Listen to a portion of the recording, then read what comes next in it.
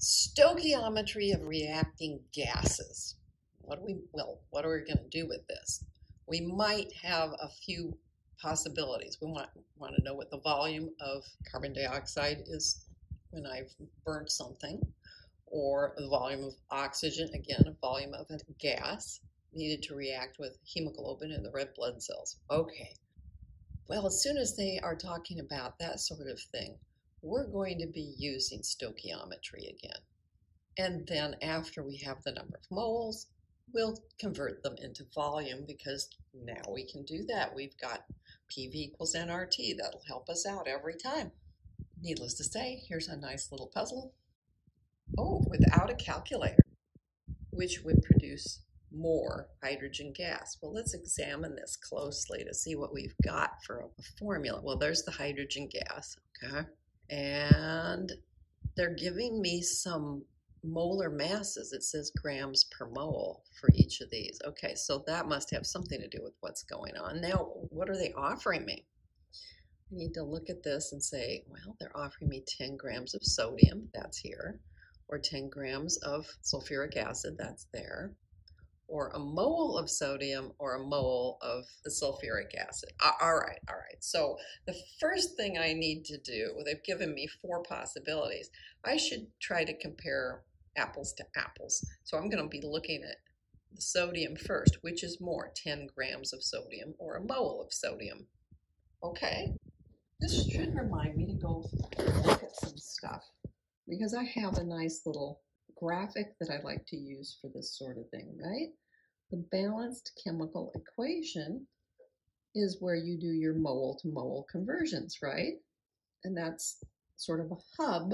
So I put 2 circles around it just to remind me that it lets me do more than one thing. Now, it could be used along with Avogadro's number to figure out the number of particles, right? If I know a number of moles, use Avogadro's number, I can figure out a number of particles, or if I have particles, I can go to moles. And then I use the balanced chemical equation to change from mole to mole. There's also the molar mass, which we do see in this problem. The molar mass lets me change to an observable macroscopic thing, which is grams. I can observe grams. And we have now added something new to this. It's PV equals nRT, because see, it has moles right in the formula. The N is moles. So given the number of moles from this, if I have a temperature and a pressure, I'll be able to figure out the volume, which is also observable in liters. Okay, so we're back to something macroscopic. So this is what I'm being asked to deal with, as well as this side. Because in one case, they told me about the moles and I only have to do this. In the other case, they told me about grams, which means I need to think about moles first before I try to come up with this. All right, so we're going to try to do this in a logical fashion, so we'll talk about sodium first. 10 grams of sodium compared to 1 mole of sodium. Well, I find that 23 grams per mole is the molar mass. So a mole of sodium would have a larger mass than 10 grams would. So A, I have eliminated. Let's do the same thing with the sulfuric acid. They're offering me 10 grams of sulfuric acid or a mole of sulfuric acid. Oh, well, a mole would be 98 grams, which is clearly more than 10 grams. So B is out. Only C and D are still left as a possibility in this problem. Now, they asked which would produce more hydrogen gas. I'm going to look at mole versus mole. If I have 1 mole of this, it's offering 1 mole would give me 2 moles of gas. If I have 1 mole of this, well, it takes 2 moles here. So the sodium is going to produce less because I haven't met the requirement of being 2. This one gave me a mole, which is what was here. This is only giving me half as much. So D ends up being the answer. So you should think about that carefully, because it is the stoichiometry of it that makes the difference here. I only need 1 mole, I need 2 moles. This has the 1 mole. This is not giving me a full 2 moles, so this would give me more. Another example, and this one's going to be a little more sophisticated. Read that as difficult, right? So carbon dioxide generated in a submarine or a spacecraft. You've got to get oxygen back out of it. All right. There's potassium superoxide, which incidentally is one of the cases where oxygen does not get to be a -2 for its charge. That's an odd one. Okay, it will react with carbon dioxide and release oxygen. All right. And here is the balanced equation for that. So that's great that we've got a balanced chemical equation to start with. It wants us to calculate the mass needed to react with 50 liters of carbon dioxide that is at 25 degrees Celsius and 1 atmosphere pressure. I need to know the number of moles then, right? Because coefficients are always dealing with moles. So I need to change 50 liters of carbon dioxide into moles. Well, I can do that with my friend, the PV equals nRT. Well, the first thing we're going to do is realize that they gave us 25 degrees Celsius. So for temperature, I cannot use it the way it is. I have to add the 273 and get it into Kelvin. So I've got 298 Kelvin. All right, check. They told me the pressure is 1 atmosphere. Excellent. That one's okay the way it is. I know which R that I am going to use. It has to be the one with the liters and atmospheres in it. So it's 0.08206 liter atmosphere mole Kelvin. Check. And they gave me the volume. The volume is 50 with a point there. So I have 2 sig figs liters. Okay. The only thing missing from PV equals nRT is N. I'll take PV equals nRT and I will rearrange it so that N equals PV over RT. And then I'll put in all my numbers. So the 1 atmosphere, the 50 liters, 0.08206 liter atmosphere, gone, mole Kelvin, and the Kelvin, the 298 Kelvin. Okay, the Kelvin's also gone. So this is going to be in moles, 2.045 moles of carbon dioxide, because remember they said it was 50 liters of carbon dioxide I was working with, so it's still carbon dioxide. I have switched from volume to moles. So you see, this is what I did. I used the volume, I used the formula, and I got to moles. Now I need to switch substances because the question is about the potassium superoxide. So I'll use the balanced chemical equation. I want to switch between carbon dioxide and the potassium superoxide. All right, there's a 2, there's a 4. 2.045 moles of carbon dioxide times, from that balanced chemical equation, it says 2 moles of carbon dioxide ends up using 4 moles of the potassium superoxide. All right, well, that's nice. I don't mind that. That's just saying multiply by 2, right? 4.089, mind you, that's because I have this on my calculator and it rounded this way. Moles of potassium superoxide. Okay, I feel like I've gotten there. But wait, one more thing.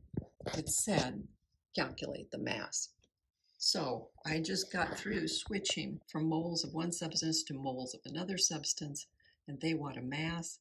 Oh, well, let me use the molar mass and I will be done with this problem then. I need the molar mass of KO2. All right, so that's going to be 1 potassium. We'll look that up. 39.098.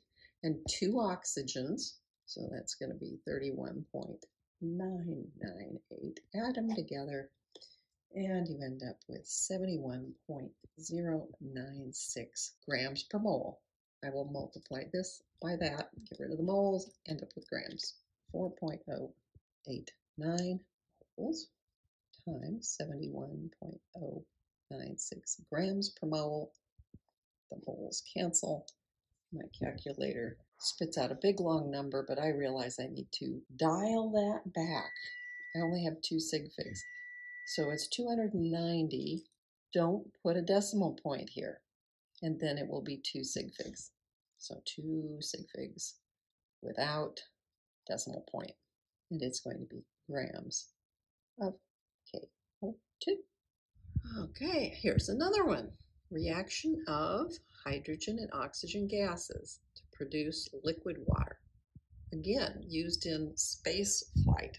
What mass of water, okay, so they're asking for mass, is produced in the reaction of 100 liters of oxygen stored at? Oh, okay. So what are we back to? They're telling us something about that we have a certain number of liters. There is a particular balanced equation that goes with this, and we want to know what the mass is that's produced. So we're going to use this arc in this graphic again. Okay, let's see what we need to do then. We'll start with saying it's a 100 liters of oxygen. Okay, well that's fine, that's a volume. Okay, that's my volume, excellent. Now my temperature, well they said it was 25 degrees Celsius. Well, can't use Celsius, so we're back to doing this again. That's going to be 298 Kelvin again. Okay, so we got a volume, we got a temperature. They also told us the pressure. They said the pressure was 1 atmosphere. Oh, good. That's already in the units I want. So I've got PV and T. I know what R is, 0.08206, because I need the liter atmosphere version. I hate to harp on that, but I need to because, once you start using the other one, then it always ends up being confusing. From all this, I can figure out what N is. I just take PV equals nRT and rearrange it to isolate N. N equals PV over RT. I have all those, so let's figure it out. N will be 1 atmosphere, 100 liters, divided by the 0.08206. There's the liter atmospheres. Boom, they're gone. There's the mole Kelvin, and the Kelvin was 298. Now the Kelvin's gone. The mole is below 2 division sign, so it pops up to the top. There's what N is. So I've dealt with jumping over to here. I'm not done. I need to use the balanced chemical equation. They said it was hydrogen gas and oxygen gas creating water. Well, there's a single O here and there's 2 there. So I guess I better put a 2 here. Right? That'll take care of the oxygen. Here's 4 hydrogens. This is only 2. Boom. There we go. There's our balanced chemical equation. And I can be all good and put the gases in here and that this is liquid. This is the number of moles of what? Oh, this would be the number of moles of oxygen, because that's what I put in for the volume was oxygen gas. So this is representing how many moles I have of O2. That is not what I was asked for. I wanted to know about the mass of water. So I need to switch this. This number that I just came up with, I need to keep going because this is moles of oxygen. And that doesn't answer the question. Okay? I need to put in the stoichiometry. For every 1 mole of oxygen, I create 2 moles of water. Okay, so let's take this, which had some number associated with it, which I have not calculated, and add on to it. I'm making it into one big, long problem, simply because of the way I'm lining it up. 298 Kelvin goes in here, and the Kelvin's gone. Remember, this part is moles of oxygen, but that's not what I was asked for in the problem. I was asked about water. So now the next term has to do with this. 2 moles of water occur in the equation whenever 1 mole of oxygen is used in the equation. Okay, so once I multiply by this, the moles of oxygen is going to cancel out. Now I've got the actual water I was interested in, but they asked for mass. So I have to go figure out the molar mass of water, which when you get done with it, ends up being like this, grams per mole of H2O. So you see, now we'll We've canceled this, we'll have canceled that, and we're going to have grams of water. We end up with the 147 grams of H2O.